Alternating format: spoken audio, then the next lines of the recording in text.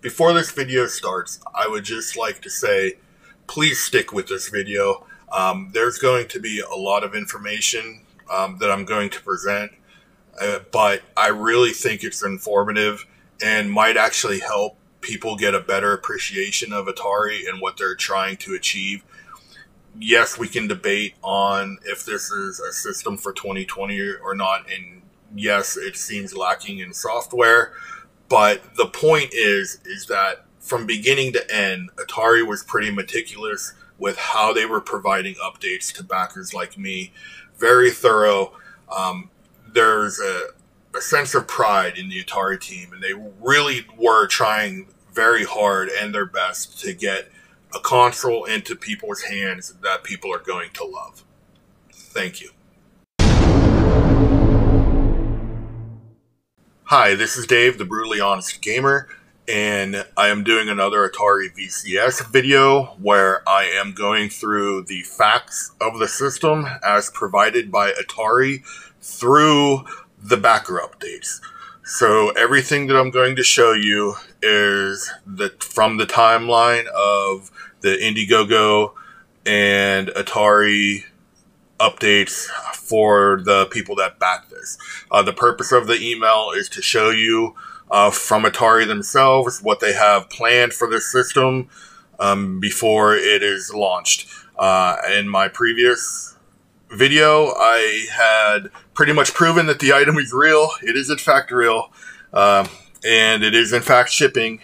Well, I mean, I guess fingers crossed. I mean, crazier things have happened, but I'm pretty confident the item is really shipping.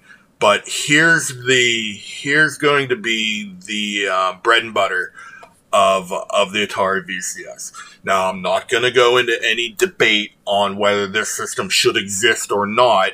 I mean, that is not the point. The system is real. The system has been made. Whether it's relevant in 2020, even I have my doubts because of just some of the mishandling of the games and how there's pretty much a lack thereof as far as original Atari content, other than their flashback titles that they're going to have on here. But these are the actual updates. Okay, so I'm going to do this into three categories. So the first category is going to be just concept and the hardware. The second category is going to be the games and what it supposedly can do. And then the third category is going to be production and shipping. So with that being said, let's get started, and I'm going to take you back. So if you can see on my screen here, I've gone all the way back to the very first update that I received, which was May 30th, 2018.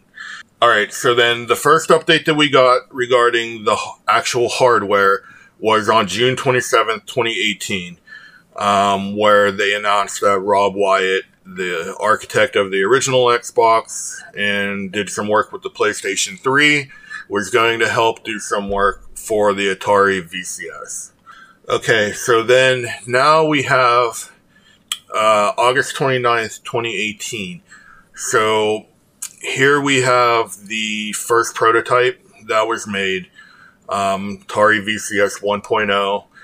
Working with AMD with the Bristol Ridge processor, 8 gigabytes of RAM. And then, of course, you can see the board and everything. I mean, this is a very early prototype. But at least they're showing progress on it, which even a lot of, like, vaporware stuff, they don't even really get to this point of prototyping. And then there's prototype controls and some other stuff here. So that was the first look at least the prototype version. Alright, so then on November 22nd, 2018, we have the first announcement of the operating system and its first form. It's functioning. So it's running. This is where they're saying it's running Linux, as well as there's some other details, but there's not really any pictures. This is just an article. So no pictures or anything here, but again, just an update of exactly what they're doing. A lot of tech jargon in here, and some other stuff, but that was the first mention of the operating system. Okay, so then we have an update here, December 19th, 2018, where they really kind of go into depth on the production process in the prototyping process, because there's not a final product yet. They're still putting things together. But you can see the colors and materials that they're trying to use. I mean, I can't remember, and I don't do the Indigo stuff very often, but like I wouldn't think like Nintendo, if they're gonna make a new system, they're not gonna go into as much detail to tell you like the actual color and make of the plastic and stuff like that during any step of their process. So it was actually pretty cool through this whole process that I'm sharing with you, how step by step from the birth of the console. So a lot of pictures, a lot of schematic or at least diagrams on how they want things to work, getting controllers ready, different variations of controllers that they're looking at. And then comparing it to what that is actually pretty close to the final version. So again, a pretty substantial update there. All right, so then we jump ahead. They did some little updates, but nothing worth showing. So we're jumping to March 18th, 2019. This is where we got the update for more power coming.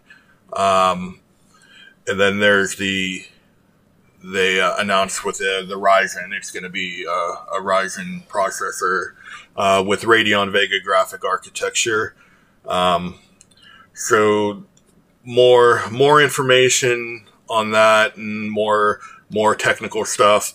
That was basically the update there. Not a whole lot of, well, there's no pictures or anything there, but that's just announcing that they actually upgraded the processor. Okay, now going to March 29th, we have another little article regarding some the special editions, and then a closer look at what they envision the final product to be. Again, they're just going over how they want it to look modern but old at the same time, and then there's more Ryzen talk in here as well. And then there's some pictures here. Then there's also the diagrams with how they want the construction to be, which this idea I believe they scrapped because it would just be too expensive to do. Dimensions. So again, this is March 2019, I think, or was I? No, March 29th, 2019. So things are starting to come along pretty well at this point, from a technology side of it. Okay, so now April 17th, 2019, there's a lot more information about AMD, Ryzen Embedded R1000, powering the Atari VCS. We can support 4K, 60 frames per second, HDR content that users expect from a modern system. There was a press release for it, which I'm not going to go into, but some of the specs that are here, There wasn't a blog entry for this one, but this was just part of the, so this was a backer entry only. But again, now we're up to April 17th, 2019. Things are looking pretty good. So now we're up to May 21st, 2019, and this is the update for the classic controller and the modern controller.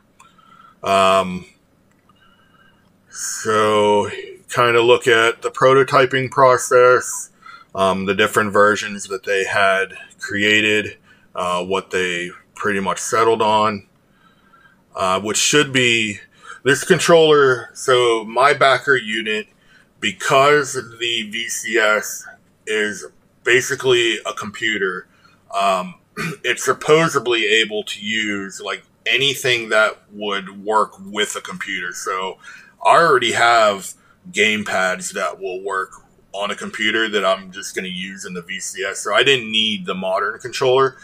But the classic joystick, this I wanted because I think it's going to be pretty different. Has a rotator at the top, and I just thought it was pretty cool and unique. So my backer system is coming with this thing, but it's not coming with the modern controller. And then there's just more specifications and stuff that they added. Again, I don't know how many other failed Indigo or Indiegogo, whatever it is, campaigns are out there, how detailed they get, but as you can see, these updates are extremely detailed. And I don't think that's something that you would really see if it's a scam. Because if it's a scam, man, they are 100% in on it and going completely over the top to sell it. Okay, so then June 11th, there's a backer update where they announced that they're going to be taking pre-orders from GameStop and Walmart. So two fairly significant size retailers. Again, I don't know if any of those the things that people are leaving in the comments of the other videos had GameStop and Walmart pre-orders and still turned out to be scams or not. But again, Atari, it's all legitimate as far as everything that I can see. This was back, so we're still within a year currently. And then there's another about what Atari plans to do at E3, which they were at. So then we have the post E3 update. So we're July 19th, 2019. So there's a little bit of information, but we're going to go here to the blog post. So again, an extreme amount of detail, more colors announced that they're going to look at doing, more prototype talk, some other cool stuff with potential boots, demos, more hardware AMD stuff. So again, another good update. All right, now we're taking a little bit of a jump and going to October 8th, 2019. So now we're within a year of now and this update, and they are going over basically the internals of it and how they're looking to put things together. Again, lots of production pictures, lots of detail. At this point in time, I don't know what more to say, other than Atari, in my opinion, did a really good job on their updates and providing a whole bunch of detail. A little video of it getting, I don't know what that's the board being made, the factories, some of the components. And then that's that update. Alright, so now we're jumping ahead to December 2019. Another factory update. Through their engineering testing, they were able to come up with ways to make the hardware perform better. Lots of pictures again, showing construction of units. And again, just overall, another well done update with the team at Atari. I mean, they're putting stuff together. They're learning what the system can and can't do, and now we're at the point where it's getting the hardware optimized. Some more pictures, tooling. I mean, you don't see this kind of stuff with something that's a scam. Alright, so now we're into 2020, pre-COVID, so January 7th, Atari heading to CES. Again, I'm just going to say it, that I don't know, them other things that people leave comments about and turned out to be frauds and stuff. If they went to E3s and CESs, I don't know, but Atari was there, the E3 and CES, and they updated with the controllers. They had some on hand, functional units, even though they're not retail units. They're still functional, able to demonstrate the unit. At this point in time, Atari is also they have also confirmed that because the unit is like a hybrid game console PC, that it is upgradable. They have an M2 slot to upgrade internal storage. So that's just a quick. We're gonna be at CES. Okay, so now we're into February 4th, 2020. Still pre-COVID. For the most part, but this is again a factory visit. With I believe these are now the final retail units that are being made. So there's the assembly line. You can see the product being manufactured. So again, another cool update and a very in-depth update. Okay, and then the last update that I want to give was from the manufacturing and hardware side of it, is the June 25th update. The first pallet of Atari VCSs for consumer use, or I think they were sending them out to developers and stuff like that, were arriving. So we had fully functional. So June 25th was when the first batch of fully functioning units were delivered to California for them to be distributed to developers and anybody. I'm not sure who else. So it's the first batch of 500, and then they're planning on, which is what I showed in the previous, is more than 10,000 units. But okay, so that's it for the manufacturing side of it. So that's beginning to end manufacturing. So now let's go into part 2, games and software. All right, so now part 2, we're going to look at the software and games that they have announced through the update. So we already know that the Atari VCS is going to run Linux. We already know that the Atari VCS has a sandbox mode, which means that you can load a custom operating system or like Windows to it, and it can function as a standalone computer.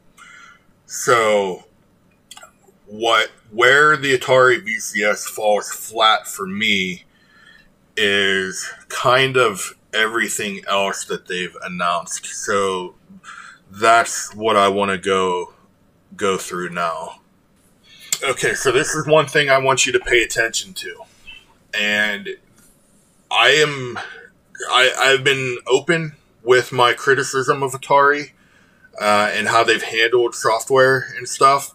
I have been defensive of Atari when people are making a claim that it's a scam or a fake or a vaporware or whatever you want to call it, fake system as well. But I do know that the shortcoming of the system, at least so far today, is going to be the software side of it. So I want you to take a look. So May 30th, 2018. Okay, so there's nothing down here but ads. Okay, let's see how far I have to go before we get to anything that has anything to do with games. Which is what Atari VCS back in 1978, 77, when it was released, was all about. The games.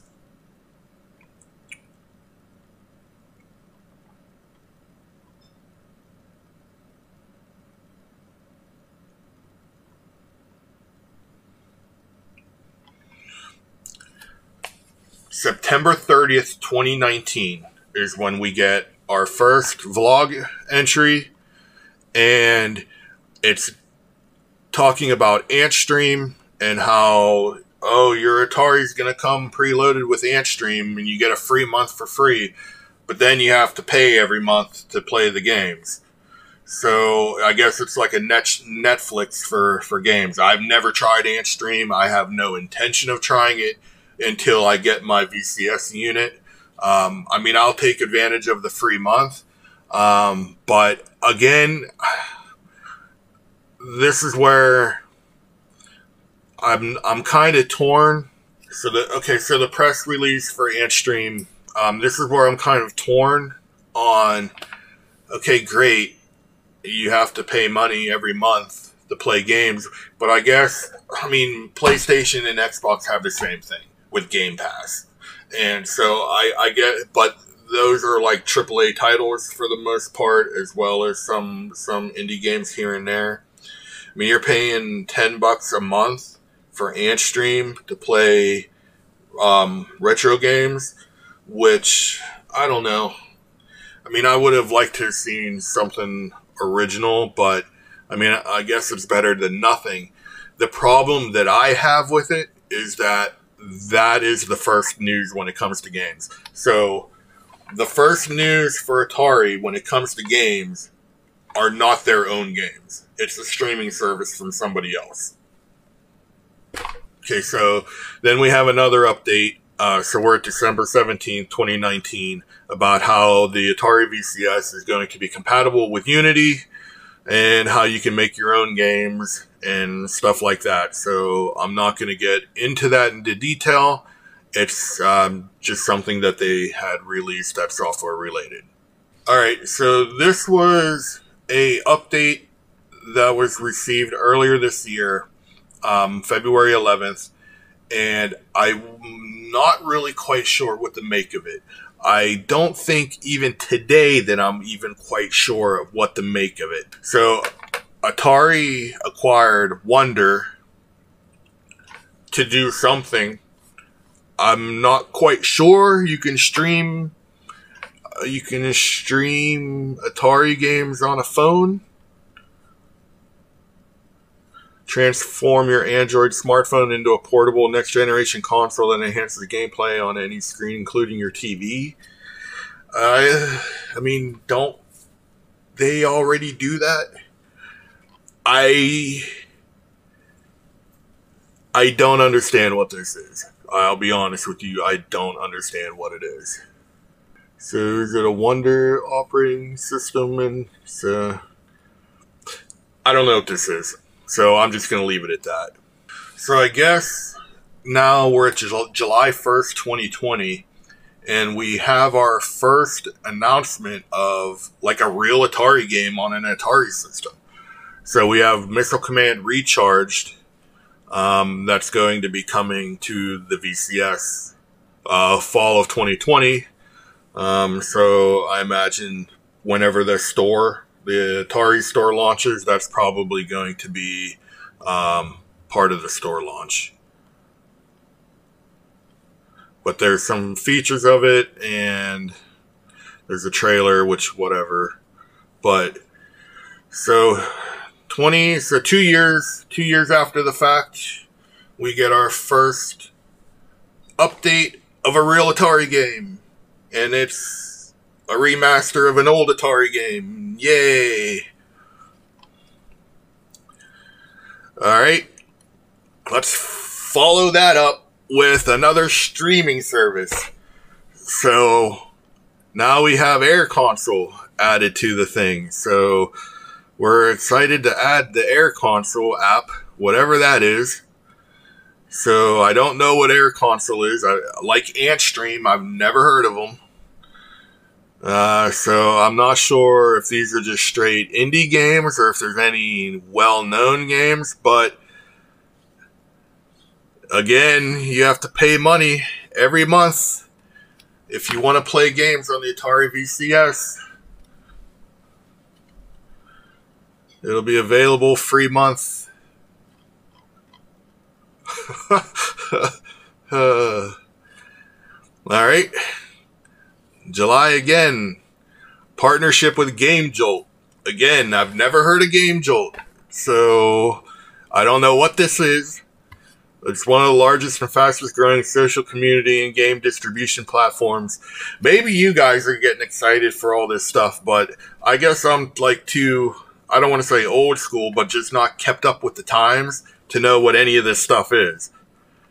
So I guess this Game Jolt is an area where like independent developers can create their own games and then put them on sale here. So I don't see anywhere where I think that might actually be the case. So these games you can actually buy, because I don't see a monthly subscription anywhere. But it's just another place to go for games on the Atari VCS that's not actually Atari. Okay. Alright, so then, of course, the Atari is going to be compatible with like Netflix and Hulu and all that stupid crap. But then now they have Plex, which I think I've seen on my Roku. I don't know. Again, it's not something I've heard a lot of. But it's going to be an app that comes with the Atari VCS. I don't see anything about monthly fees or anything, but I'm pretty sure there probably is. Okay, so that is the very, very, very limited games and software section. That's part of the backer information. So then part 3 is going to be the shipping, which all I'm going to show is a pallet of Ataris ready to be shipped. I already went into great detail in my previous video, so I'm not going to do it again. If there's anything that I missed, please put it down in the comments, especially if you're a backer. You're going to know if I missed something or not. But I thought that I had gotten through everything. I could have really gone into much greater detail, with as much detail as the hardware as Atari's been. But I think at this point in time, we know what it is. It's just the whole point was getting across just the level of updates and care, and I'll even say it, passion from the Atari team to get this thing created and out the door. If there's one argument I would make against the people that keep insisting that this is a scam, a fake, or hey, look at this system, they said it was going to launch 2. They sent 2 units to their people and then it fell through the floor. They aren't Atari, and they I can guarantee you they weren't as thorough as this with their updates, showing factory pictures, showing schematics, showing step by step everything they were doing from the point of conception to the point of production. So with that being said, leave a comment. If you like what you see, leave a comment. If you don't, we can debate whether the system is relevant in 2020. But it's real and it's coming. Thanks for watching.